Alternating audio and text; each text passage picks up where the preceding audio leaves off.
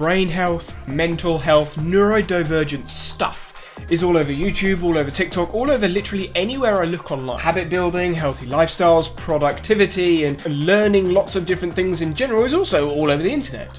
And I would like to use the advice, the tips and tricks that are given that are backed by research, not just by some anecdotal experience. But I don't really know how we study the brain, so I don't know what's right, wrong, true, not true. So I went to find out. My initial thinking was it's just psychologists, but actually psychologists are part of cognitive science. So this small research project of just having a look at psychologists actually became quite large, because now I'm looking at the entirety of cognitive science. As I knew from my A-level PE days, we used to follow behaviourism and following conditioning and behaviours, and that's how the brain worked. But as I'm guessing you know, and I knew before even going into this, we can't explain all of our brain's processes through behaviour, because like consciousness, mental states, like those are real things. After doing a lot of online reading, I decided to get a light book to help me understand all of this stuff around cognitive psychology. So I can now split up the approaches to human cognition into 4 main areas. We've got cognitive psychology, cognitive neuropsychology, cognitive neuroscience, and computational cognitive science. Cognitive psychology is kind of where I thought all of the approaches to human cognition were sort of just in, and then the neuroimaging stuff was sort of just part of psychology, but that's not true. Cognitive psychology looks at the internal processes that happen in our brain and does that via observing behaviours in cognitive tasks instead of a lab or somewhere for testing. And even though this entire book is supposedly about cognitive psychology, the only strengths are really that cognitive psychology has led to other approaches to human cognition. From a research approach perspective anyway. And the reasons is because there are quite a few limitations to the way cognitive psychology works from a research perspective. It is low in ecological validity, which basically means, is it real life? Does it represent real life? Do these theories represent real life? And because cognitive psychology is in a lab, is very specific in a lab, observing a specific behavior outside of all the other stuff, well, that's not representative of everyday life. The theories are also verbally expressed, like there's no quantitative, yeah, this is exactly what happened. They're just expressed theories, which makes it very difficult to falsify. Which is why in some areas of cognitive psychology, you can have lots of theories trying to explain the exact same idea, and no one's wrong, but no one's right either. And because of this fairly narrow view of testing, looking for specific behaviours in certain environments and tests, it means a lot of the results are very, very specific and hard to apply to everyone in everyday life. Again, leading back to the ecological validity argument. This isn't to say cognitive psychology is a bad approach to studying human cognition and the way the brain works or the mind works, but that there are limitations in the way that they find answers.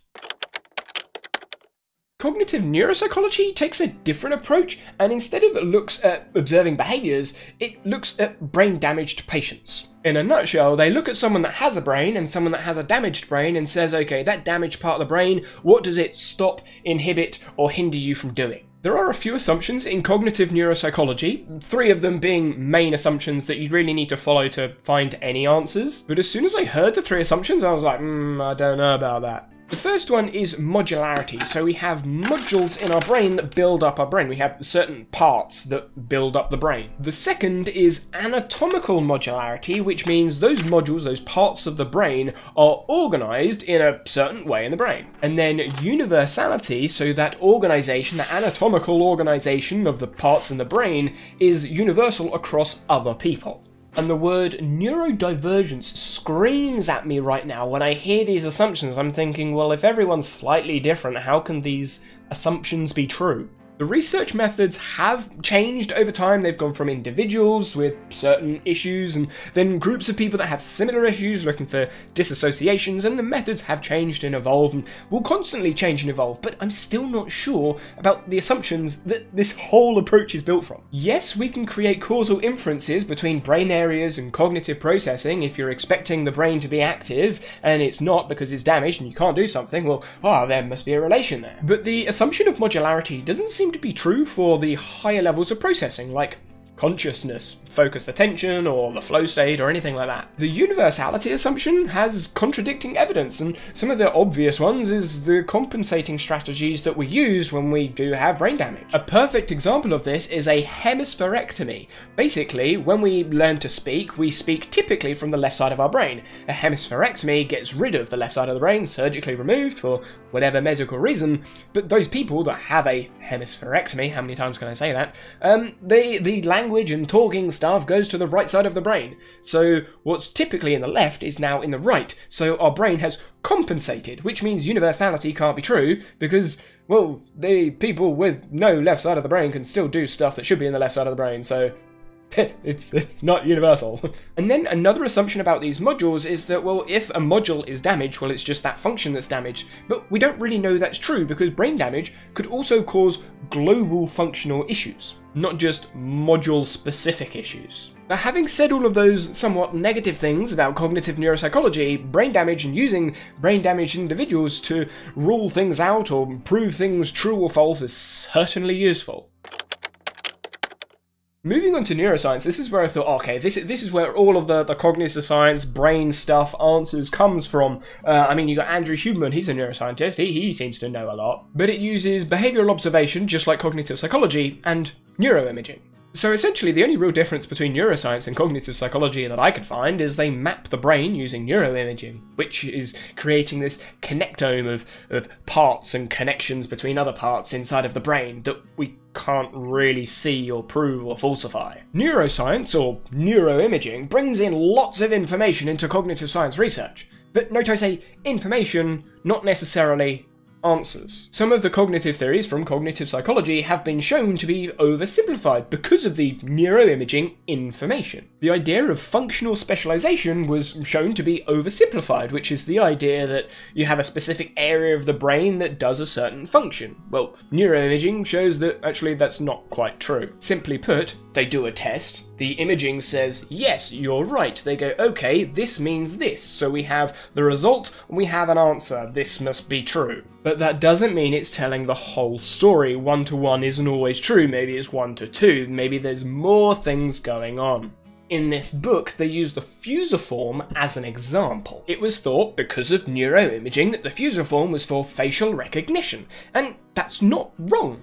But it's not entirely right either. The fusiform is actually active in object recognition, so it was oversimplified, because the 1-to-1 relation between result and answer was just, oh yeah, that's right. Well, yeah, it is, but it's also oversimplified. So the neuroimaging in neuroscience gives lots of information, but it gives information for interpretations for answers rather than answers themselves. It seems that a lot of these neuroscience studies don't test cognitive theories themselves. They look at specific brain regions, like local brain regions, and look for processing or brain activation. But as we've just discussed, brain activation and psychological processes are not a 1-to-1 relation. It doesn't just mean, yeah, that's right, that's true. There's interpretation and there's oversimplification that could be happening. A meta-analysis that I found that replication of neuroscience studies is very difficult, ranging between 14 and 51% of accuracy of replication, which is not ideal. Ideally, you want like 100% reproducibility. False positives also seem to be quite common. And there was an example in the book that it made me giggle. They found brain activation during a test, which looked really positive. In a dead fish. They found brain activation in a dead fish. So if they hadn't looked twice, they would have shown that a certain part of the brain is active for a cognitive task in a dead fish.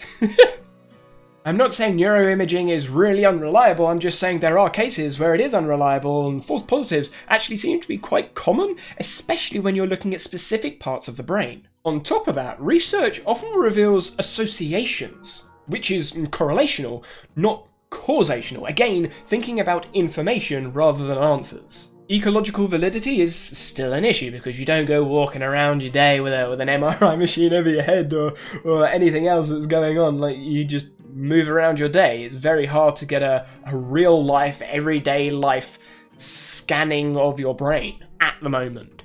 A word that I first came across in the book, but then in other papers, other meta-analysis, and other debates going backwards and forwards between academics, is neuroenchantment. Basically, us overemphasizing neuroimaging. Yeah, look at this new result. This is the next big thing. But it's just information. It's not necessarily an answer to a question that we need. I did look into quite a few different types of neuroimaging, all with varying degrees of spatial and temporal resolution, which is basically the precision of the brain area and then the timing of the activation of the brain pulses. Each method's with pros and cons, but all of them still under the limitations of cognitive neuroscience. Now we have behavioural observations testing brain-damaged individuals using neuroimaging scans. The next thing, obviously, is using computers and AI algorithms. But not quite, because computational cognitive science, yes, uses algorithms, but it's not like AI. What this approach tries to do is map brain processes, whatever processes means, into an algorithm. But a computer, an AI computer, doesn't think the same way a human does. The way I think of this and the way I remember this is thinking about a chess computer and a chess GM or grandmaster. When you have a computer, they're going to look at every single possible move, look at all the good moves, look at all the bad moves, have a value, and then figure out which move is the best to play. Whereas a person isn't going to look at every single move because they don't have the brain power to look at every possible move available. They look at the most likely or the best looking options, so they're not quite as good because a computer's looking at everything, whereas a human is limiting their views. However, that's a closed environment, so chess has rules, you can only do certain things. In an open environment, a computer, there's just far too many things for them to look at. So they overlook some of the small nuances and interpretations that humans have, which I've shared in my notes all over, but humans have these small nuanced interpretations of information because we can narrow down our views, and the biggest supercomputer in the world still can't process as much information as a human can when you look at the results a human gets. But when you constrain the environment and you look for a certain question, a certain answer, follow an algorithm, then a computer's better because it can look for all the possible answers. So when these algorithms are created to try and map out how the human works, obviously it's going to be slightly oversimplified. Maybe inaccurate, because we need to oversimplify it in order to understand what it is that we're doing. So the algorithms are great for linking some of the neuroimaging results and bringing together some of the cognitive theories to give us an idea of what's going on in the brain. But as the paradox says, easily understood algorithms and models are often oversimplified or incomplete, and the more accurate they get, the more complex they get, the harder it is for us to understand, and sort of defeats the point of creating the algorithm in the first place if we're just representing what we're doing anyway. And in a related way, the more complex the algorithm gets, the harder it is to falsify it, because the harder it is to consider all of the different possibilities that's going on. And then I found out that, well, this kind of blew my mind, but they don't consider motivation or emotion in the models. So the algorithms to represent cognition don't consider motivation or emotions, which humans do. We always think with emotions and motivation, and these things obviously impact how we think, why we think, the way that we think. It's just, how can you not include that? Obviously it's very complicated, but it's just grrr. So we create cognitive theories, we then test it with brain-damaged individuals, sort of. We then look at neuroimaging and mapping out the brain that gives us information, but no real answers, and then we try and give it an algorithm that doesn't really apply to us because it's oversimplified. So obviously all of these conclusions require interpretation because it's information that requires individuals to have knowledge and understanding, deep understanding of what this information means and how it can apply in different fields, in different contexts, in different nuances, because that's taken out of the way that we study the brain. So all the tips, tricks, hacks and solutions to behavior and mental health and brain health and do this, that and the other is all based on correlational research from what I can see, which doesn't seem to be very useful. If anything, it's oversimplified, just like the research is. Of course, when you research, it leaves you with more questions than answers, which I was expecting anyway, but it does mean that when I'm looking at any of these resources around anything to do with the brain, psychology, cognitive psychology, or ecological psychology, which is something I'm really interested in, nuance and context is extremely important, and if someone doesn't explain the nuance or context they're talking about the information in, then I immediately don't trust what it is that they're saying. Or at least want to question it a little bit. A link to my notes and all of the sources I've discussed in this video are in the description below.